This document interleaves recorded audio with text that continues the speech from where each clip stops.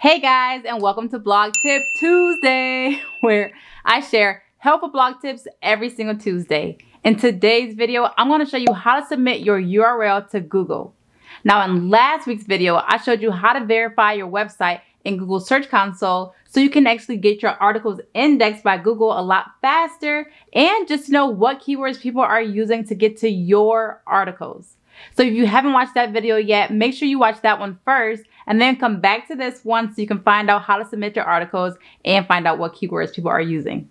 Now, when you are submitting a new article to Google, it's called indexing.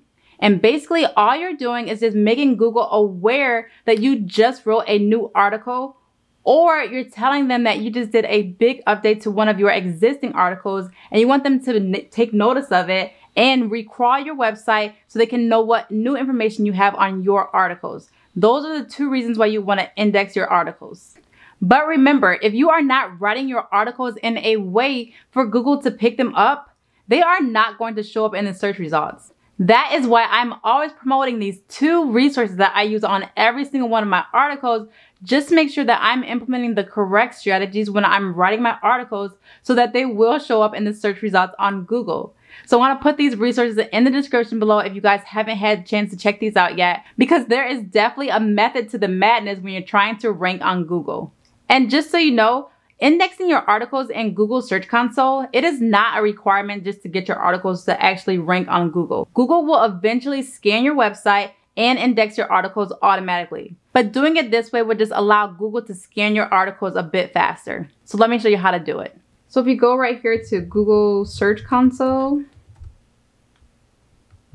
and then you just go right here, go to Start Now. I'm already signed in, but this is what you will go to. So if you just go right here in the search bar and put in one of the URLs. So I want to go to my website right now just to show you quickly how I would do this. So I want to go to Tried and True Mom Jobs. I'm just going to pick an article for the purpose of this video. And then I'm going to highlight my URL, because this is the article that I want to index. So say I did a huge update on this article, or this could be a brand new article that I want to index. So I'm going to go over here. I copy this URL. I'm going to go back to Google Search Console, and then I'm going to copy and paste, Control V, and then I'm going to press Enter. I was going to say retrieving data from Google Index. It says URL is on Google. So it's saying that it's already on Google. And if I hit a page change, I can request indexing. So I can go ahead right here and click on this. And this is how I can now index this article if I had a big update to it. So this is an example how you can quickly and easily index your articles from your website to Google using Google Search Console. Now, if I were you, I would just make this a standard process. Every time I publish a new article, I will publish the article and then go to Google Search Console and request my article to get indexed, so Google will be aware that I have a brand new article that I want them to crawl, so it will start showing up in the search results. Okay, so now that you know how to do that, here is how you can actually find out what keywords people are using to get to your articles. If you have a brand new website, it's going to take some time before you start seeing some information populate in Google Search Console, just because it takes so much time to start ranking in the search results, especially for a brand new website. So just keep that in mind when you're using this tool. Okay, so to find out what keywords people are using to get to your articles, here's how you do it. First, you're going to go over here to Performance, and then I'm going to go over here, go down to Pages. I'm going to scroll down. I'm not going to show you guys my top performing articles. I'm going to just show you one. This is actually a sponsored post that I did. So it doesn't get a lot of SEO traffic. That wasn't the purpose of this article. I just want to show you what keywords people are using to get to this specific article. Now keep in mind, this article was not SEO optimized or anything, but I'm just showing you this as an example on how you can use this for your website. Now I want to go right here to the date up here, and I'm just going to say the last 12 or 16 months. Just to see if I have anything on here, because yet again, this was not optimized for SEO. But if I scroll down over here, so this is the article I wrote. Now I'm going to go simply right here to Queries, and it's going to show me all the keywords that people have used that have gotten to this article on Google.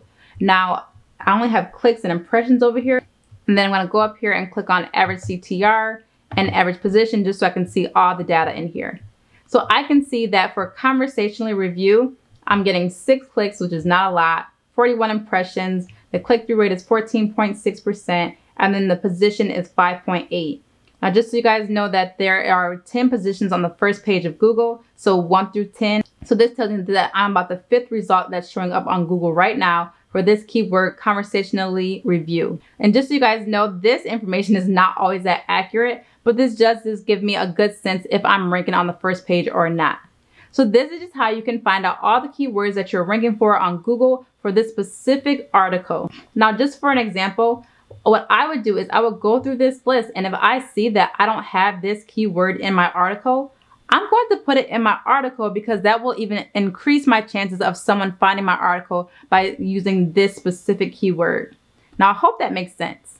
The same woman who wrote the 2 ebooks that helped me rank on Google, she created a course on how to revamp your articles using Google Search Console. Now, it's an ebook that's called Easy SEO Revamp.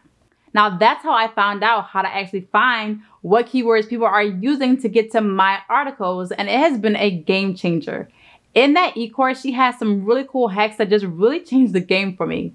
So about 2 years ago, Google had this big update and my traffic suffered severely. Keywords that I was ranking for on the first page, they pushed me back to like the 3rd or 4th page. So I had to figure out how to improve my existing articles to get traffic back to my website. So that is why I purchased her Easy SEO Revamp course, because I needed to get my traffic back. She definitely simplifies the process of just how to go about knowing what to update to your current articles and how to get them to rank better.